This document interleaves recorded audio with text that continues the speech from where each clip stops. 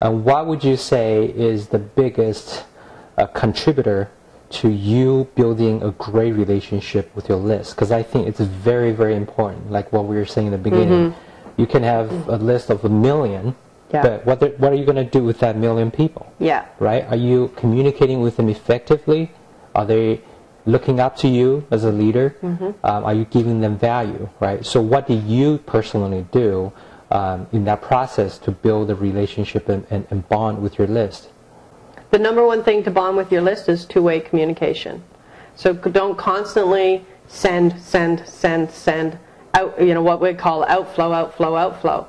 Let them know that if they have something to say, email me back. I'm not this untouchable entity. You won't, not get me type of thing. So that's really how I did it. And of course the communication was always truthful. Obviously respectful. When you're building a list, you don't blast them every day. Here's crappy offer 1, crappy offer 2, crappy offer 3. I haven't tested any of this stuff, but you know what? I need money in my bank account today, and you're going to be my wallet.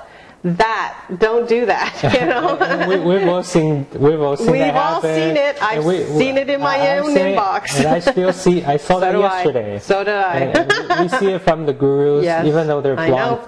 They're blunt about it, but it doesn't change the fact that it was their method. Exactly. And so I was very cognizant about offers that I give them. I give them an offer that I've either tested myself or I know is going to work based on an examination of it. Sure. Those are kind of what go out, or I really know the person. There's very few offers that I don't jump on joint venture A to Z because that's what everybody else is doing.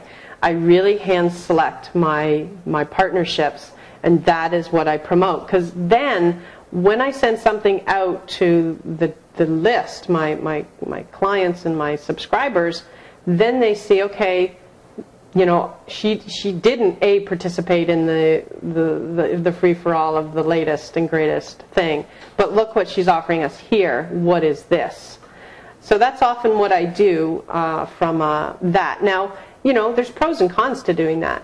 The pro is my list likes me, knows me, trusts me, buys from me. The con is, or the negative aspect possibly, is that I don't jump on board the big, huge JVs. So in turn, they don't promote my product, because that's really how you get the big joint venture partners, is to be on their radar as a good affiliate partner. And if you're not, then it's not reciprocative. So really, you got to understand that when you do that too, a lot of times you're on your own. So it's you and your list are now a team, and it's a great way to be. Because then you've got your two-way communication. They can talk back with you and communicate with you and tell you what they liked and what they didn't like. And when you know that, you know how to continue to give them what they like. Otherwise, if you're blast, they're just going to either unsubscribe or completely ignore you. And then when you have something important that you need to get through, they're going to miss it.